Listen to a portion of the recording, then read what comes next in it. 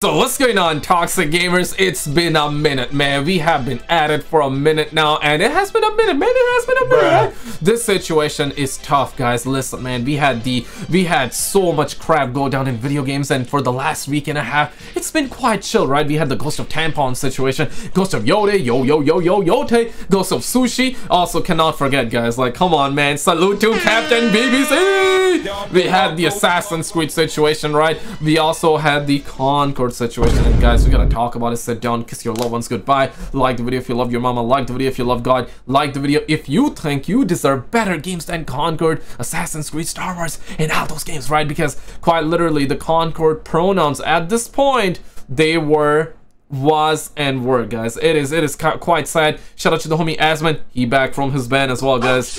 Yeah, roll it. Firewalk Studios. Let's talk about this. So the people that made Concord, they decided to postpone shutting down their studio until I came back for stream. I really appreciate that. And so anyway, after much thought, we have determined the best path forward is to permanently sunset the game and close the studio. Sunset is whenever you take it out in the back behind the barn and you fucking shoot it and it's dead. Firewalk. Bro, you were banned and you're coming back. You're just coming back from your ban.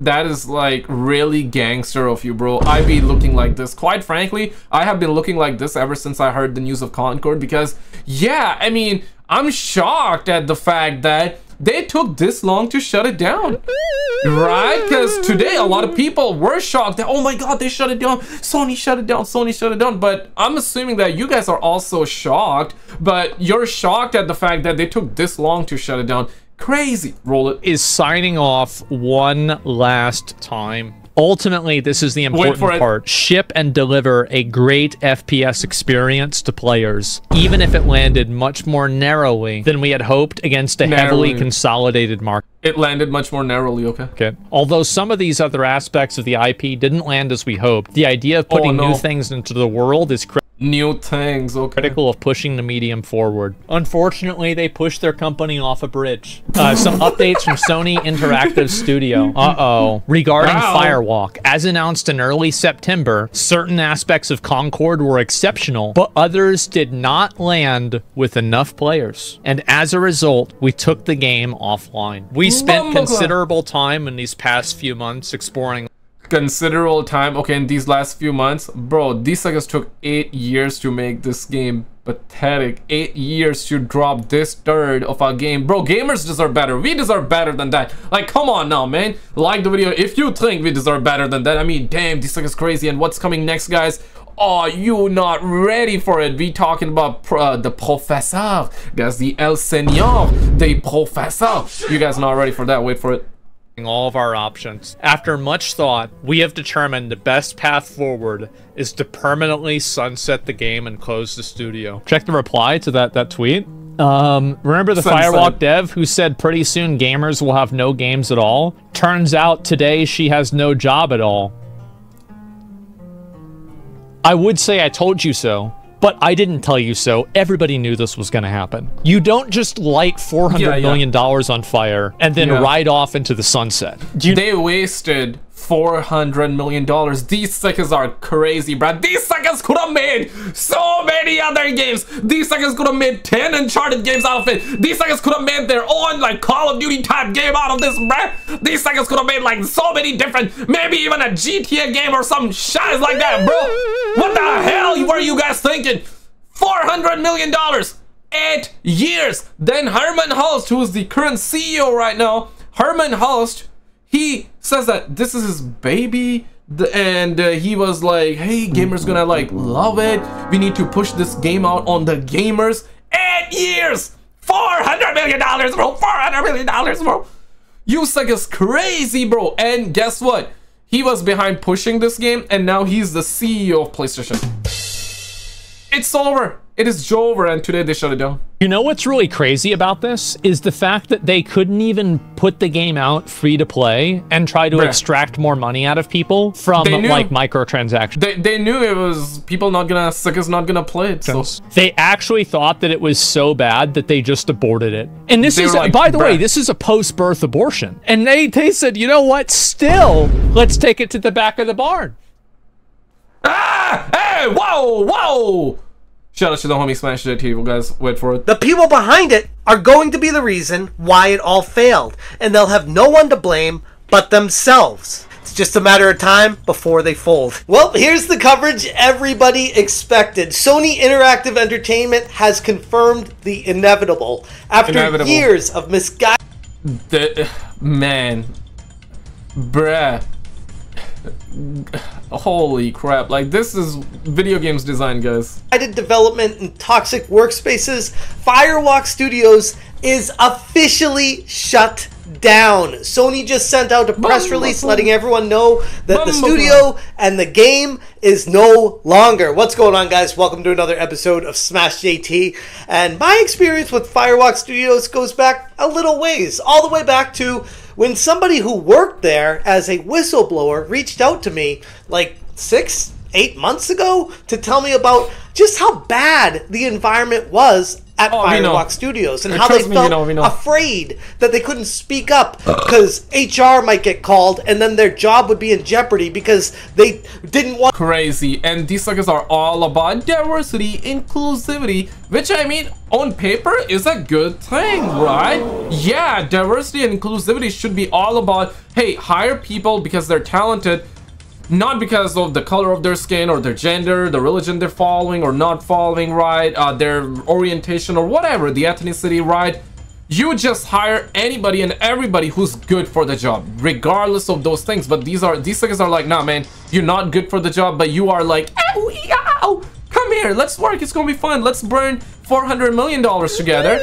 And then these suckers are actively silencing people. These suckers are like, even in their own company, I'm not even talking about removing or like privatizing comments on their Twitter or crap like that. No, I'm not even talking about that. I'm talking, yeah, like, even at the studio, if you mention something along the lines of, hey, like, you know, maybe let's not have a character in the game that is like big, like sumo wrestler type, or, you know, like them or something like that. Nah, you would get fired, bro. These suckers were like, nah, if you said that, hey, gameplay is not that good, fired, you gone. So this is what you call toxic positivity. You want to believe in more than two genders, but you cannot believe in more than 2 different opinions. It's crazy, and I'm all up for them believing in like more than 2 genders. Yo, you do you, right? But can a brother perhaps also believe in diversity of thought as well? Diversity, inclusivity, good, but forced diversity is like the problem here, right? Clearly, I mean, they burned $400 million, yeah, and now they're gonna go pound sand, bro. Like, this is crazy, ludicrous, bro. Ludicrous. Want to refer to someone in the correct pronoun that they desired to be heard from, or they didn't like the direction the game was going, but you weren't allowed to go against the crowd there because otherwise you were excommunicated from what ultimately became a cult of toxic positivity. And in this video, we're going to talk a little bit about what went wrong with Concord, but mostly how this is a major design tip for long-term gems. Okay. Win for gamers, because it's proof, once again, that at the end of the day, it doesn't matter what you do at the workspace, what you care about, what ideologies you push. If your game sucks, no one's going to buy it. And the activists are getting actively pushed out. Let's get to it. Hit that subscribe, give me a like, and check out SmashJT.com for the full article. Like and subscribe, and guys, also check out the Instagram page. Links are always in the pinned comment. Also, feel free to become a member, so the day we get cancelled, we can live to fight another day, you feel what I'm saying? Alright, let's get back to the content here, boo-boo. Breaking down the press release of Sony Interactive shutting down Firewalk Studios. PlayStation's supposed answer to multiplayer innovation in Concord is no more, despite a colossal budget that was rumored to be exceeding over $400 million over 8 years of development. Concord completely failed to attract any player base whatsoever, and now it's widely regarded as one of the biggest, if not... I wish I could say psych right now, man. $400 million. These suckers could have made so many good games out of it. These suckers could have revived SOCOM, Killzone, right? Perhaps make like a new IP that was similar to Call of Duty, because yeah, PlayStation was worried that Call of Duty is going to Xbox, right? We learned about it from their court cases, right, when they were fighting like a couple of months ago, before Xbox would have acquired Call of Duty and put it on Game Pass and on all the platforms, of course. Yeah, right, these suckers could have made their own Call of Duty like game, or a game similar to Call of Duty on the same level. But these suckers are like, nah man, we need to make Concord, bro. Gamers gonna love this one. We need to make this woke slop. Yeah, I mean, get woke, get broke, I guess. The biggest gaming missteps, hugest flops in the history of gaming. In a press release from Sony Interactive's Herman Hulst, CEO of Studio Business Group, he attempted to try to soften the blow, stating, Dear team, today I want to share some important updates from Sony Interactive Entertainment Studio Business Group. We consistently evaluate our games portfolio and status of our projects to ensure we are meeting near and long-term business priorities. As part of our ongoing efforts to strengthen SIE's studio business, we have had to make a difficult decision relating to two of our studios, Neon Koi and Firewalk Studios. And the way that character jumps, it feels like that my PlayStation is cracking up right now. You know, like my PlayStation has died completely, you know? I was on Side Scrollers earlier today, and Madam Savvy was diving into Neon Koi, which was apparently a mobile game developer, a smaller studio that said they worked on games and made games, but we couldn't find any evidence of them actually producing anything or even working on anything in the background. It just looked like a bunch of people that hung out in the office and doing things other than work. But then we turned our attention to Firewalk Studios, the one people actually care about, because that was the game company behind Concord. And it goes on to— Okay, bro, like, did you really, like, buy 2 copies? I get it, like, that's for a YouTube video, maybe, right? Like, that's a skit, but did you really buy 2 copies? And more importantly, they actually made physical copies for Concord? Oh, man, because, you know, there are some games out there that people are like, hey, yeah, shout out to the homie Ray for subscribing. But you know, there are a lot of games where people are like, make a physical copy, make a physical version immediately, right? Like, there are people asking for physical versions from some games, and Concord is that game that even has a physical version. It's over, man. Or it had, my bad, wasn't were, guys. My bad. To say regarding Firewalk, as announced in early September, an important update on Concord, certain aspects of Concord were exceptional, but others did not land with enough players, and as a result, we took the game offline. We have spent considerable time these past few months exploring all our options. After much thought, we have determined the best path forward is to permanently sunset the game and close the studio. I want to thank all of Firewalk for their craftsmanship, creative spirit, and dedication. And this right here— sunset and craftsmanship. Okay. Is wild because it's twofold. One, the entire Firewalk Studios is shut down. Insane. There are a lot of employees at Firewalk Studios, and I went through all the LinkedIn, I scrolled through the whole page, I talked about how this is a serious, dire situation, and what the hell are these people even doing every day? Are they driving into work and sitting at their cubicle and just waiting for some bigwig at Sony to tell them that they don't have a job anymore? Because there's literally no reason for them to even work anymore. But the little tidbit they put in here is they sunset Concord, meaning that all those updates we saw coming on Steam and that the potential of it coming back as a free-to-play game, and maybe they were reworking aspects of it, they probably figured behind the scenes that the studio themselves was not talented enough to implement what they wanted to do to get the game out in a functioning way so that they could actually make it free to play. So they just took a step back and said, God, we're just gonna have to take a tax loss on this because the game can't get out in the state that it's in. And they even didn't even, they thought through, probably, right? They thought through all of this and they were like, okay, even if we put this game out for free, it's gonna be better to shut it down than even putting it out for free.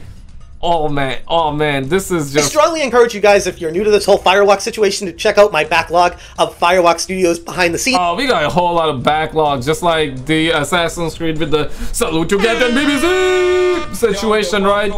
With the Assassin's Creed, with the Star Wars situation from Ubisoft and their quadruple A game. What's that name? What's the name of that quadruple A game? You know, it's like Sea of Thieves, or— nah, it was not Sea of Thieves. It was something else. Let me know. Help a brother out. I mean, damn, help a brother out in the comments. I'm forgetting the name.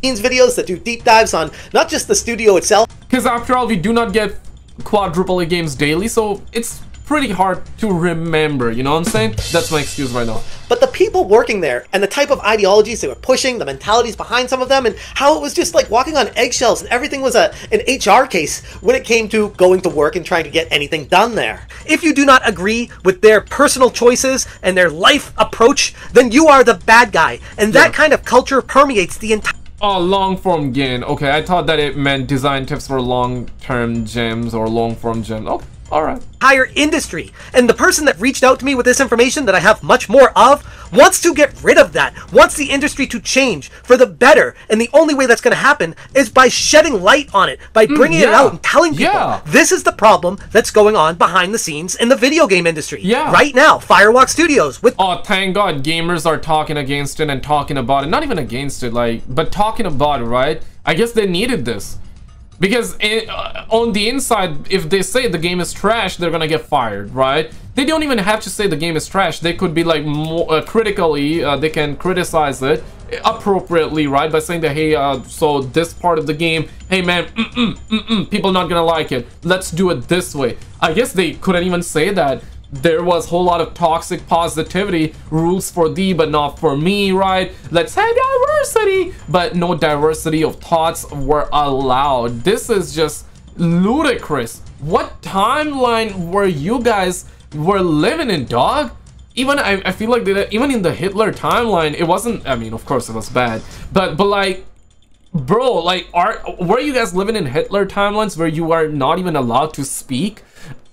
Is this the United States of America? Like, damn, free speech, First Amendment, what the hell is going on? You're not like murdering somebody, you're literally making video games and talking about, hey, that part of the game, bad, let's make it better, or let's not do this, let's do that. Gamers not gonna like it. The Sweet Baby Inc., they're loving it, but hey, this what happens. You guys made this game for Sweet Baby Inc., you guys made this game for modern audience, which don't even exist. These thing is not gonna buy your game, bruh. These thing is not gonna buy your game. It's the gamers that are gonna buy the game. And you did not make the game, you did not make this for gamers. Therefore, yes, that's why you're shutting down. It's insane, man. No diversity of thought allowed, no free speech. Yeah, free speech, of course, is dead, right?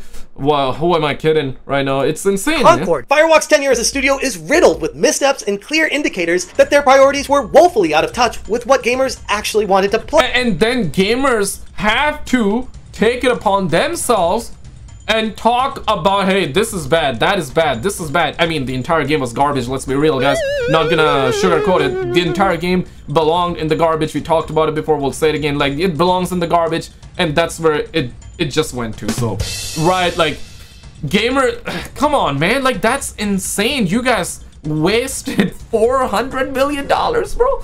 And you guys were not even allowed to speak or talk openly, have a discussion within your studio. I'm not even talking about you like typing tweets or like making Reddit posts. Like, you suckers, how many devs were working on it? You guys were not allowed to like communicate within the company? What the hell? That's crazy. These suckers wasted 400 million, man. Holy, you guys could have given that money to me, bro. You guys can given that money to everybody that was smashing that like button on the video. Feel what I'm saying? Like the video if you deserve to get that part of that 400 million, man. Guys, let's not get a lot of likes on this video. Let's like keep it around like 1,000, and then we can like share like, you know, 400 million between like 1,000 people, some crap like that, you know what I'm saying? But nah, these suck is crazy, bro. Over the years, the studio gained a reputation for its HR-driven practices, an environment that consistently emphasized ideological messaging, pronouns, and the inclusive initiatives over what actually brings players to gaming. You know, the whole compelling games that make you want to pick up a controller and play it. No, that's not important. Let's just make sure we address the people here by their preferred pronouns so we don't get anyone upset. And I discussed this in detail in my Professor video, where the internal culture at Firewalk Studios was far more about optics than anything related to outcomes. And it showed. Instead of hiring developers with a true passion for game design, they hired those with priorities that laid in activism, viewing their role not as creators of entertainment,